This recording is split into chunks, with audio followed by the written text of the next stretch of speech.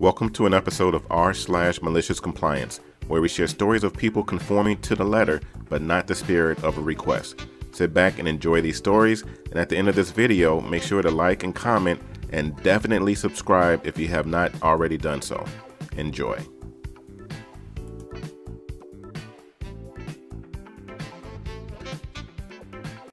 And this next story is posted by u/gday. How you going?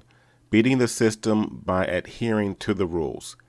Many years ago, I had a job which permitted me to travel around the world a fair amount. Travel?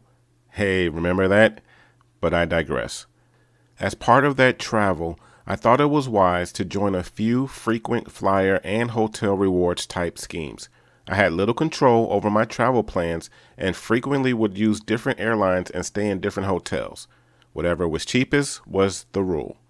Anyway, the time came when I was lucky enough to be booked into one of the really big name hotel groups, so naturally I wanted to make sure I was enrolled in their reward scheme to start collecting nights and some sort of status points. Unfortunately, the online sign up had a slight glitch. Even though I had definitely filled out my details correctly and even had a welcome email summarizing as much, something went amiss in their database and my surname was registered as both my first name and my surname. So, after that initial welcome email, every other greeting or communication was addressed to Mr. Surname. Annoying, but I felt I could live with it. As luck would have it, I ended up being able to stay in hotels owned by this hotel group a couple of times, and even though my status was equivalent to medieval serf, I decided that it was time to correct the mistake that had been in place for a couple of years. I found the contact number for members, provided my membership number, and explained the problem. I asked quite simply, can you fix my first name to be my actual first name, not the glitch that it is now? After a long pause, I was told, no. That is a name change, and we would need to see a copy of your passport or driver's license to verify the change of your name. Well, that wasn't going to happen. Never mind the fact that I don't drive, I wasn't about to email their request, my passport image to them to fix this. Isn't there anything you can do? I mean, this is such an obvious error. We're only permitted to make minor corrections to names, such as a misspelling and at maximum a 2-letter variation. And with that, I hung up and developed a convoluted plan. Starting the next day and for the next few weeks thereafter, I will call up the hotel membership team, tell them there was a minor misspelling on my first name, and ask them to make a correction on 1, perhaps 2 letters. Actually, there is no N in my first name. Can you remove it? Yes, the C is silent, but it is there. Can you please add it? It is not Y, it is I, and so on and so forth. I made only the most subtle of changes with each call, and thankfully none of the agents I spoke to had ever helped me before. Hooray for large outsourced call centers. It took about 8 or 9 calls, but eventually I was properly me again. An amusing side effect of these changes is that whenever you make a spelling correction, it reissues membership cards to members, to be nice. For a long time, I had a stack of various bizarre spellings of my name on little plastic cards from this hotel. Every now and again when checking in, I present one or more of these unusual variations and the staff at check-in would be rather perplexed. I'd summarize the story and the sympathetic laughs would occasionally result in a room upgrade or other minor perk. Not nearly as impactful as many of the other events recounted in this community, but it amused me greatly at the time. And this story is posted by u/ghettoceratops. You can take calls, but it will be for the whole class to hear. Back in my college days, I was taking an ancient history class with a notoriously grouchy professor that we will just call Prof. He was super old school and a ripe sack of horse apples. He hated technology and insisted on using an analog projector with actual film slides because they were more reliable, despite the fact that he regularly had to replace the bulbs, sometimes in the middle of a lecture. Just so you can understand how awful this guy was, we once had to write a 3-page essay on why a certain breed of ancient dogs, I think it was a Basenji, were the superior breed of canine. Oh, and he just so happened to have 2 Basenjis. We literally were writing papers on why his dogs were cool and why he was so cool for owning them. Anyway, that butthead was a creep, and he hated phone calls in his class, particularly texting. We had to physically turn off our phones in front of him unless it was an absolute emergency. And even then, it had to be a phone call as, again, he had a righteous fury reserved for text. It was tornado season in my state, and we had several tornado warnings for the area. At the time, I was engaged, and I had a lot of friends and future-in-laws in the area. So, before class, I told several of them to call or text me when their area was safe just for my own peace of mind. No biggie. I honestly thought Prof wouldn't have an issue with me keeping my phone on since, massive, mobile, swirling, natural disasters were roaming the city. I should have never doubted the depths of his slimeliness, but he should have never doubted the depths of my pettiness. I told him that I had family and a fiance and asked if I could keep my phone on my desk just in case. He has this awful goblin-esque scowl on his face and says, "If you want to take calls during the lecture and interrupt my class, you can do it for the whole class to hear." By this, he means speakerphone. He had said the same thing before the other people, and most of them just turned off their phones. I'm a boat rocker, though. I'll stir a pot of shite like my life depends on it. Naturally, I cheerily agree and thank him profusely as I text several friends before class begins, telling them to call me at certain times with the most ridiculous emergencies they can conceive, but keep them plausible. We aren't 5 minutes into the lecture before I get a call from my cousin. As the ringtone cuts through the classroom, the professor rolls his eyes and gestures for me to answer it.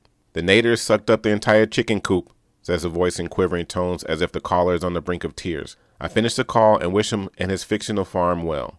10 minutes pass and I get another call from a friend. The results just came in. It's definitely erectile dysfunction. Emphasis on defunction. Brownie points to him for getting creative. I don't think the professor could hear the contents of the calls from his podium, but the surrounding students could, which results in either faces of pure confusion or holding back cackles. Another call like this rings in, and I am told to take any future calls out in the hallway. I spend essentially the entire period sitting down at my desk, getting a call, walking out in the hallway, consoling the caller for whatever absurd malady has befallen them, and walking back to my desk. Luckily, I always sat right next to the door. I don't think I could have gotten away with this if I had to walk across the entire classroom. Afterwards, Prof let us keep our phones on our desk to check them for emergencies. We still couldn't text, but it was a step in the right direction. And this story is posted by u/dxmxmlxx. Decide I probably don't speak English well enough? Alright, I don't speak it at all. When I was 7, my family moved from Reykjavik, Iceland to London, UK for my father's work. He was an Icelandic native, but my mother was born in England, so I was raised completely bilingual from birth. It's also not uncommon for Icelanders to speak English and often other languages too. I also spoke passable Danish at this point. At my primary school, basically elementary school, goes up to age 11, they put me in regular classes because I spoke English as well as someone raised in the UK. But at my secondary school, 11 to 16, all immigrant kids got put in ESL, English as a Second Language, sessions. You can earn your way out of these extra classes by completing the evaluations and an exam, but the fact that I had to do these extra assignments and go to these classes at all pissed me off. My brother had just gone through them when he went 2 years before me and been allowed to stop going after a month when he completed all of the set work. But I didn't want a month of extra classes and extra work, and the ESL tutor who ran the classes when he had them had left, so the new teacher didn't know him and therefore didn't know me either. The school decided I didn't speak proper English, so I didn't. The ESL tutor didn't speak Icelandic, and through the work I was given was mind-numbing easy. Think how they teach phonetics and basic sentence structure to 4-year-olds. I stuck to my pretense of not speaking a single word of English in those classes for 2 full weeks in protest. In my 3rd week, my history teacher assigned us homework which I didn't feel like doing. And since my ESL teacher had put a note in my file that I wasn't fluent enough to be given homework, I decided to refer my history teacher to that and tell him, in fluent, unaccented English, that I don't speak the language well enough to complete homework according to Miss ESL tutor. Luckily enough, he found this incredibly funny and didn't punish me since I was right. My file did say that. When my ESL teacher found out, she gave me a detention and yelled at me for using ESL to get out of work and for wasting her time. So I agreed. Having me in ESL was a waste of time, and that must mean I didn't have to go anymore. She tried to argue, but I had my history teacher on my side, and he managed to convince the school office to change ESL into an opt-in class for people whose parents and teachers felt needed it. I didn't have to go back to ESL and didn't even have to complete that homework. And this story is posted by u/Trexmoflex. My friend is a manager for Costco at the membership and returns counter. Costco has a pretty relaxed return policy, so 99% of the time, customers bring things in to return or exchange. My friend says it's no questions asked. But if on the computer system he notices in someone's transaction history that they're abusing the system, he'll deny the return and offer a pretty clear explanation as to why. Honestly, most people don't raise a big stink. The evidence is pretty clear and they say, okay, I didn't know that's how it worked, and go on with their lives. But last week, a customer was getting upset that my friend wasn't going to do a return, even though there was a long list of transactions that made it pretty obvious this guy was routinely buying things, using them a few times as needed, then returning them. In this case, he had brought a bunch of food and was trying to return the packaging for full returns. He's not backing down. My friend has the full authority to cancel a membership, and this comes with a refund most of the time. So he tells the guy, "Sir, it doesn't seem like you're happy with our products and services. I'm going to go ahead and cancel your membership and give you a full refund of the annual fee." The guy, immediately understanding that this means he won't be allowed back in a Costco, sits kind of stunned for a few seconds, then gets real panicky like, no, I'm good. Please don't do that. My friend isn't backing down, so the guy asks to speak to a manager.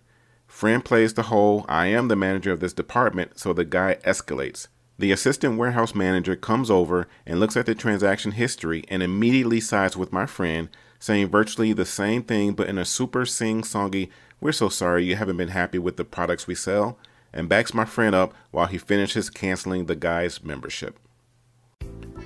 These were 4 great stories, so we definitely thank you for listening, and do us a huge favor, comment, like, share, and definitely subscribe for sure so you'll be able to get more of the reminders for new videos that come out in the future. Have yourselves an incredible day. This has been TNA Top Notch Audio.